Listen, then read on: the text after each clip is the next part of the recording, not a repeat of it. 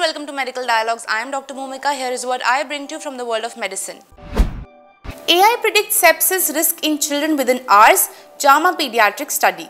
A study published in JAMA Pediatrics has revealed that artificial intelligence models can accurately predict the risk of sepsis in children within 48 hours of arrival at the emergency department. The multi-center research marks the first use of AI to predict pediatric sepsis based on the new Phoenix Sepsis Criteria. Sepsis, a life-threatening condition where infections lead to organ dysfunction, is a leading cause of childhood mortality worldwide. Because symptoms often escalate rapidly, early identification and treatment are crucial.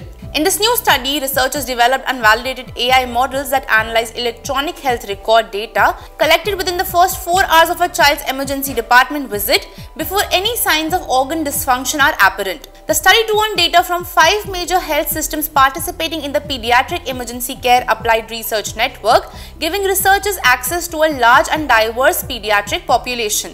Importantly, the study excluded children who already showed signs of sepsis upon arrival, focusing solely on predicting future cases. This approach is designed to enable early targeted therapies that have been proven to save lives. The predictive models we developed are a huge step towards precision medicine for sepsis in children. Dr. Alpern, lead author and division head of emergency medicine at Lurie Children's as well as professor of pediatrics at Northwestern University Feinberg School of Medicine, said, "These models showed robust balance in identifying children in the ED who will later develop sepsis without over-identifying those who are not at risk." Researchers emphasize the importance of avoiding unnecessary and aggressive treatment in low-risk children while enabling faster care for those at true risk. "We evaluated our models to ensure that there were no biases," said Dr. Alpern.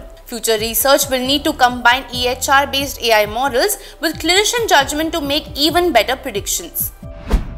Thank you for watching Medical Dialogues. Stay tuned for most updates. Never miss a medical update from Medical Dialogues.